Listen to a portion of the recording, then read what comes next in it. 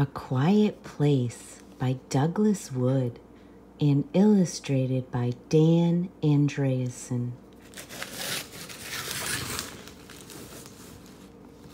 Sometimes a person needs a quiet place.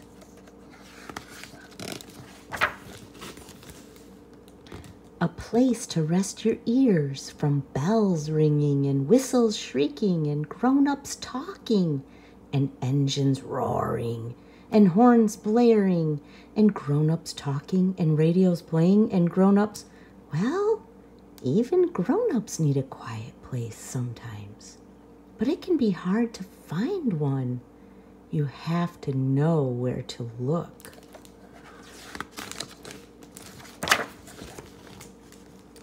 You could look under a bush, a lilac bush, in your own backyard. When you crawl underneath it, all the sounds of the world seem soft and far away. And you can be a pirate, finding buried treasure on a desert island. A bush could be your quiet place until someone calls you to clean your room. Then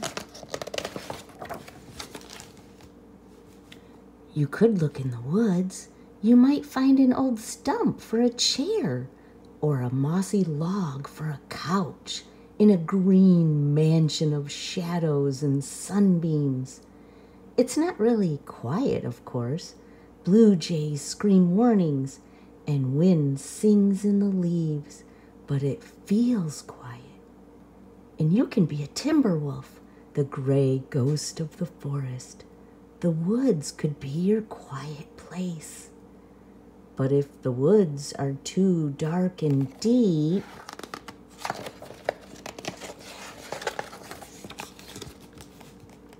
you could look by the sea, on a beach in the early morning fog.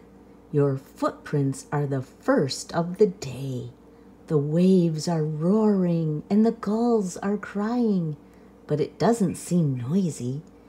And you can just be an explorer, discovering a lost continent. The beach could be your quiet place.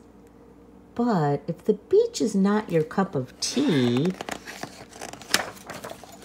you could look in the desert where Old Man Saguaro reaches for the sky and far off thunderheads bloom like sky flowers over the mesas. A cactus wren drops by for a visit while a horned toad blinks in the sun. And you can be a Pony Express rider galloping through the Old West. The desert could be your quiet place. But if the desert is a bit too dry, you could sit by a pond. A heron by the shore stands still as a tree branch. And the water is so calm, it looks like a mirror. Then a frog plops from a lily pad, and your face begins to wiggle. And you can be the world's greatest fisherman, reeling in a monster catch. A pond could be your quiet place. But if the fish aren't biting, you could look in a cavern where every footstep echoes, and the slow drip, drip of water builds new rocks that hang like icicles or stand like sculptures, where days and nights and weeks and years are all the same. And you can be a cave dweller in the lair of the saber-toothed tiger. A cave could be your quiet place. But if a cave is too cold and damp, you could climb to a top of a hill where clouds float by like ships or alligators or elephants. On a hilltop, you can see a long way and think long thoughts about how and what and why. And you can be a mountain climber on top of the world. A hilltop could be your quiet place. But if your legs are too tired for climbing, you could wait for a snowy day and lie down in a snowdrift.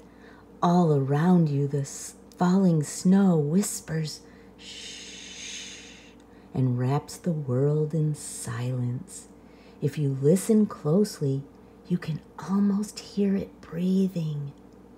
You breathe softly too, pretending to be a polar bear sleeping in a land where the snowy silence never ends. A snowdrift could be your quiet place. But if it's too warm for snowdrifts, you could visit a museum where brass tigers and bronze lions stand silent guard over fabulous treasures. Every painting is a magic window that your own imagination can open wide and climb through. And you can be an artist admiring your own masterpiece. A museum could be your quiet place. But if the museum is closed for renovation, you could go to a secret corner of the library where the only people talking are between the covers of books. They speak so softly, you can only hear them in your head. As you read about forests and oceans and deserts and caverns and museums and 1,000 other things, a library could be your quiet place. But if the library isn't open yet, you could come home and clean your room and read your own books and think your own thoughts and feel your own feelings and discover the very best quiet place of all, the one that's always there, no matter where you go or where you stay. The one inside of you.